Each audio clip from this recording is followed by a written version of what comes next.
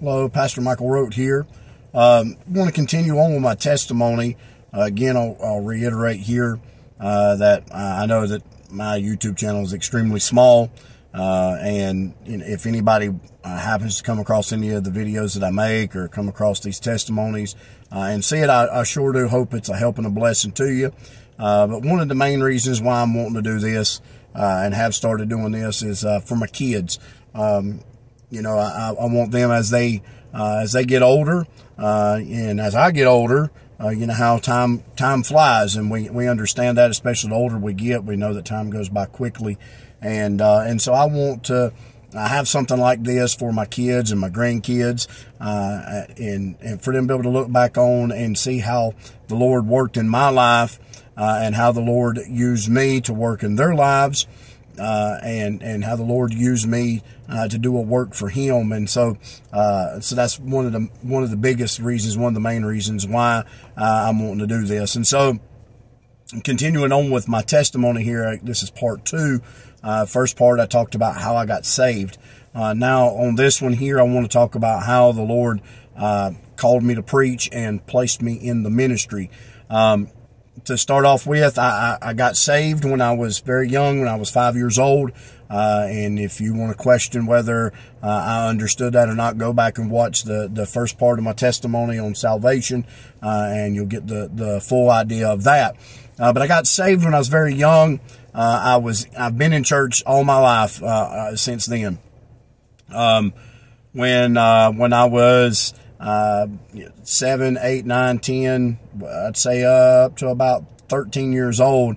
My grandpa, the one who won me to the Lord, was my youth leader. We were in a Southern Baptist church, 2 Southern Baptist churches, that he was the RA leader in, which is a Royal Ambassadors. And even though we were in 2 different Southern Baptist churches, we were King James only in our studies in the RAs. My grandpa has always been King James only, and so even when the literature would be ordered, that was RA literature, and sometimes I think it came in New American Standard or something like that, Revised Standard Version or something like that. My grandpa would always he would use the King James Bible to teach us the lessons and all that. And I learned and I grew and was taught how to be a soul winner at a very young age. But like most kids, when they start getting 12, 13, 14 years old, they're really not interested, or a lot of kids I know, not all, but a lot of kids that I know become interested in other things. I started playing baseball when I was 5 years old, started playing t-ball. And at about 7 or 8 years old, I really just fell in love with playing baseball, and began to stand out a little bit.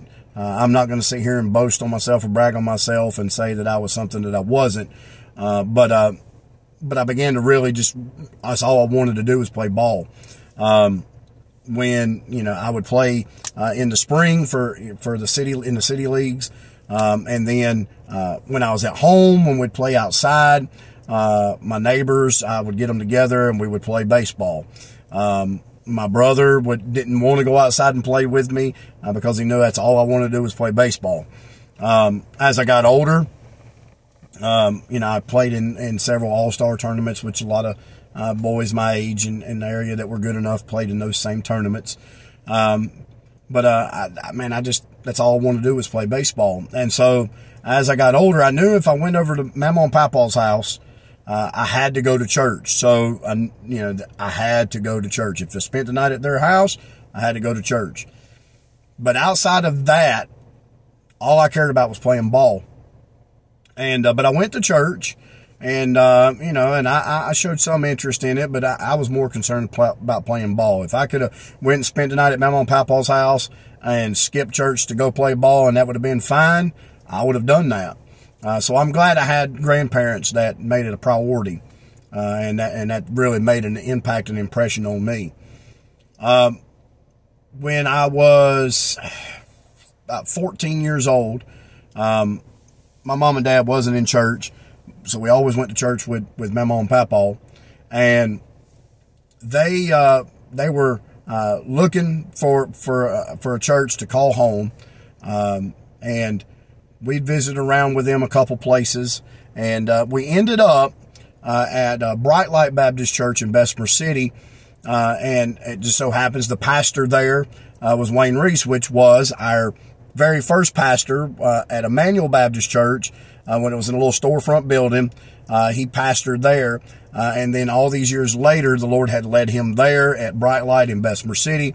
And so we knew him. We knew we liked his preaching, so we went and visited there, which is not very far, about a 15-minute drive from where my grandparents lived to Bessemer City, the next town over where the church was at. So it wasn't very far.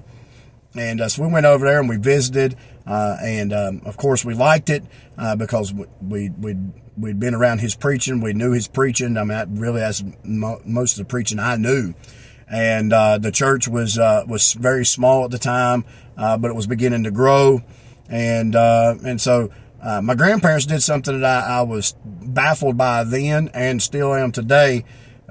We'd visited several churches. They asked me and my brother what church we liked, and I said Bright Light. I like Bright Light because I knew the preacher. I knew his family. And so that's where we ended up going. And I remember we went there, and when we'd go to Sunday school, I didn't care to go to Sunday school, so I lied. When we would go, and we'd go into the church building at Sunday, they'd have a small Sunday school assembly, and then right after the assembly, everybody would dismiss and go to their Sunday school classes. Well, when Mama and Papa would go to their class, my brother would go to his class, I'd go outside. Occasionally, I would go to the Sunday school class, but most of the time, I would just go outside. And then at church time, of course, I'd go back inside and be in there for church. So that went on for about 8-9 months, something like that. And then that summer of 1999, I had just turned 15 years old, and I was playing in an all-star tournament, and we were, believe it or not, one win away. If I remember right, we were one win away from being able to go to.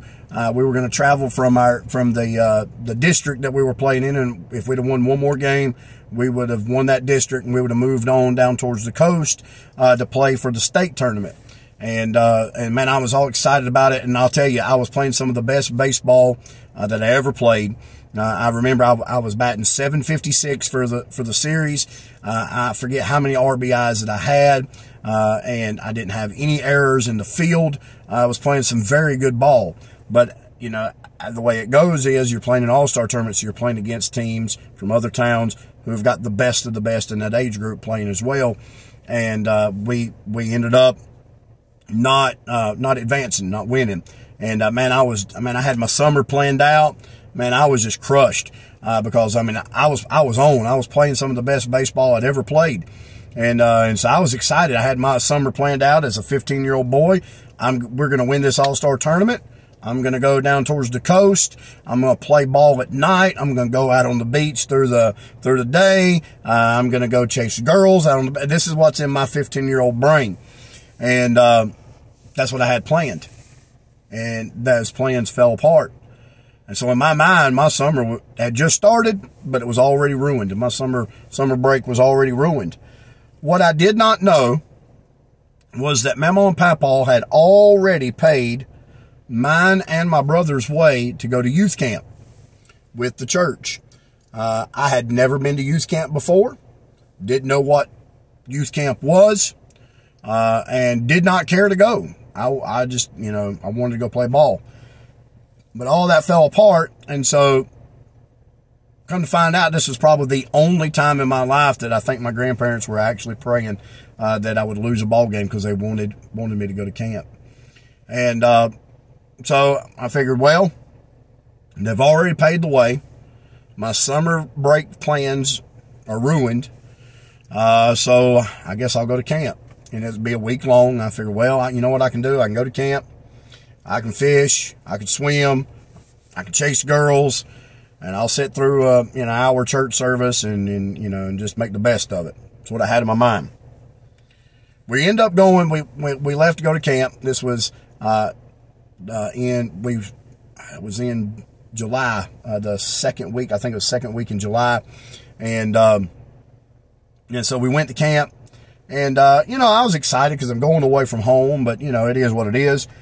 We went to New Manna's youth camp up in Marion, North Carolina. It's right on Lake James. I don't even think New Manna owns that camp anymore. I think they've sold that campground. But this was in July of 1999. Went up there to that youth camp. And we got up there. And there's several other churches that go at one time. That I think that campground, the way they had it structured, was there was different youth camps for a couple weeks, and churches would reserve their time, and they would have a week there, and so there would be several churches there at one time, and which was a great experience because, I mean, you're talking 800 to 1,000 teenagers, maybe, ballpark here, and so it was kind of exciting to get to meet a lot of people, see a lot of people, and I mean, it was fantastic, and I'll tell you, getting alone, getting away from the things of the world, getting away from the things that was driving a wedge between me and the Lord was the greatest thing that could have happened to me. I felt the Lord begin to deal with me the very first service. I had no idea what was going on. I'm 15 years old, and I don't know what's going on. I know I'm saved, but I feel this burden, this conviction on me, and I didn't know what was going on. And then we'd have service in the morning, service at night. And then after the night service, they had like a floating dining room. It was just like a big dock that was screened in, had a roof on it, had picnic tables out on it. And it had a little pulpit over on the back side of it. And there was all these teenage boys my age, maybe a little younger, a little bit older. But at nighttime after the evening services, a bunch of teens would gather down there. And all of a sudden I would see these young men my age standing up with a shirt and tie on, a Bible in hand, and get behind the pulpit and get up there and preach as hard as they could for 5, 6, 7, 8 minutes. And I was like, man, it really got my interest. And I mean, I'd never seen anything like that before. And I remember one of the evening services, I remember going to one of my friends. I didn't, at the time, didn't have many friends in the youth group because I didn't show myself friendly. I was kind of just kept to myself, but I went to one of the young men in the youth group, that I kind of looked up to a little bit. And I went to him and I told him, I said, I don't know what's going on here, but I just feel like the Lord's dealing with me about something. Would you pray with me? And he told me he would. And so we got down in the floor of our cabin, and we began to pray. And as we began to pray, I noticed that the noise level in the cabin was getting louder and louder, and I realized that there were other people inside the cabin that were praying too. And next thing I know, I don't know how long we'd been praying, but when I stood up, there was boys, teenage boys, just, packed in there from our church group and from other groups, packed in there, and they were praying with me and praying together. And I realized that the windows was open on the bunkhouse there, and that there were boys that had surrounded it. And I don't know how many teenage boys was there inside and around it that was praying, but we were all praying at one time. And I'm telling you what, an amazing time that was. And I remember going to church the next day, the morning service, and boy, I went down to the altar and prayed, and I said, Lord, I don't know what you want, but Lord, whatever it is, Lord, I'll surrender to you and do whatever it is you want me to do. I remember that night, going to the night service, and it got on, and I remember going down to the altar and praying the same thing. Lord, I don't know what it is you want me to do, but Lord, whatever it is, God, I'll do it. Just help me. Give me some direction. I want to do what it is you've called me to do. And I remember I went back out that night, and went out there to that floating dining room and heard those young men preaching again. You could hear it echoing out across the lake. And it was like something clicked, and it was like I knew that's what I needed to be doing. That's what I needed to be doing. And so I remember the next night, July 14th, 1999, that night service, I went down to the altar and I surrendered my life to the Lord and said, Lord, I'll preach your word. Lord, I'll do whatever it is that you'd have me to do. I went back and I told my pastor, my youth pastor, because they were there, and they were excited, and they prayed with me. And we finished out camp. I'm telling you, our youth group was on fire for God, stirred up. Matter of fact, on the way home, we ended up, I think, with 3 or 4, counting myself, young men who surrendered to preach. And so the Lord laid it on our pastor's heart. He said, you know what? I want to give these young men an opportunity to preach. And so we started having Friday night youth services. We did it every Friday night at 8 o'clock. And what we started was, this was about a month after camp. We'd do it on Friday nights. And the way it started was we would go inside and we did what we call tag team preaching. Some people call it popcorn preaching. My church now, we do what we call it cowbell preaching, because we got a cowbell that we ring to stop one preacher and get the next one to come up. And they usually get 5-10 minutes, somewhere in that range. And so the preacher said, this is what we're going to do. We're going to get the youth together. We're going to have a big youth service, invite other youth to come, and we're going to turn these guys loose and let them do some tag team preaching. I remember the first time I preached, I think I had like 12, 14 pages of notes, and I preached for like a minute and a half, and I was done. Nobody had to tell me to stop. I was done. But the next Friday night, we did street preaching. And what we did, where our church was located at there in Bessemer, was on the busiest intersection. It was actually like a 5-way crossing there. And so we had young men at every corner to preach. When the light would turn red, we would just hold our Bibles up and give the gospel as loud and as quick as we could. And we had others that would be there with gospel tracts, and they'd hold them up. And if people rolled the window down, they'd hand it to them and invite them to church. And so this is what we did. Every other Friday, we was inside tag team preaching. And then every other Friday night, we were outside doing the street preaching. And I'm telling you, God moved in that, and God moved in my life in that, and stirred me up, and I got so excited. And I remember hearing my pastor preach, and I remember him talking to all of us young preachers, and he told us, he said, you know, one of the best things that you could do is get involved in the bus ministry. Our church, I had a bus ministry, very small bus ministry at the time. Didn't have but 2 routes, I think, at the time. Had one bus that went out, and then had a church van that went and picked up a few folks. But it was very young, and it was very small. It wasn't, but God was blessing it.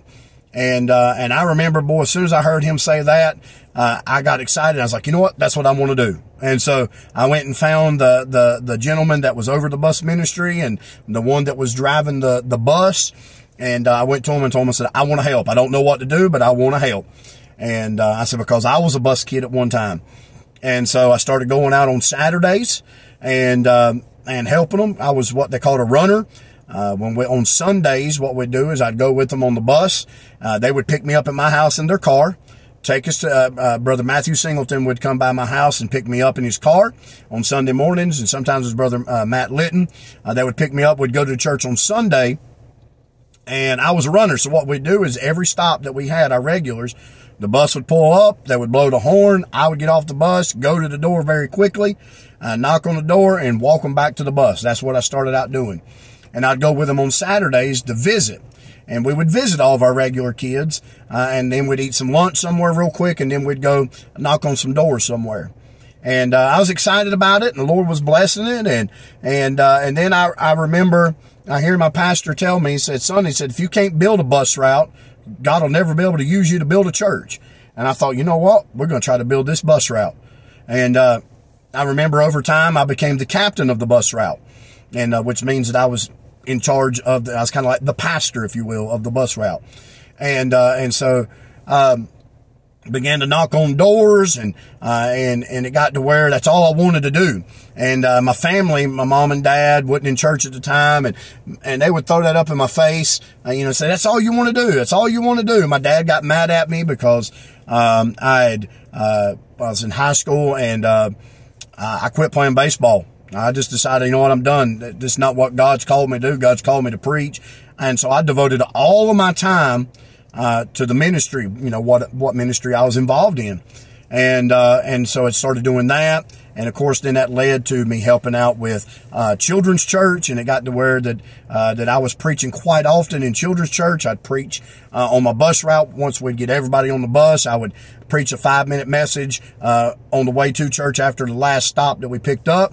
And then I would do the same thing after church. Sometimes I would preach a 5 or 10-minute message on the bus on the way back to take them home before the first stop, from the point of leaving the church to the first stop.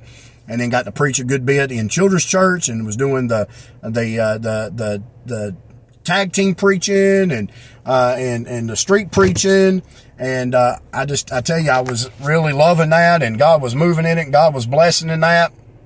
And so, to make a long story short here, because I don't want to get into the other parts of my testimony here. It's going to stick with God calling me to preach. But this is how the Lord did it for me. I was in church all my life. but I didn't really, I hit those early preteen, teenage years, and wasn't all that interested in church. But then the Lord kind of, in a sort of roundabout way, took away the one thing that I loved, that I held in regard above Him, and then got me alone, where it was just me and Him. And He began to work on my heart and got me where I needed to be. And then I was at a place spiritually where I could make the final decision and say, okay, you know what? I'm done with this. I don't want to play ball anymore. Which was very promising, because I did have the opportunity to play in front of some scouts at a very young age. I played in a tournament in South Carolina, where I was the youngest boy in the tournament, and I got to play in front of some scouts there, and I got to meet them, and my dad actually got to witness one of them writing my name down after I made a diving backhand at third base. And so, that's why my dad got upset with me when I decided I wasn't going to play no more. And I don't know if I would have had any future in that, but it doesn't matter. God got me where I needed to be spiritually, where I was able to make that call and say, you know what? I don't want this anymore. I want to give my all to the Lord. And so July 14th, 1999 is when I surrendered to preach. Just so happens that's my wife's birthday. Did not know her then. But my wife's birthday is July 14th. And so, what a blessing that is. So July 14th, 1999 is when I surrendered to preach God's word and to serve Him and just do whatever it is He would have me to do. And, I'd like to say that today is March 6th, 2023. When I'm recording this, March the 6th, 2023. And I've been faithful in trying to do what God's called me to do.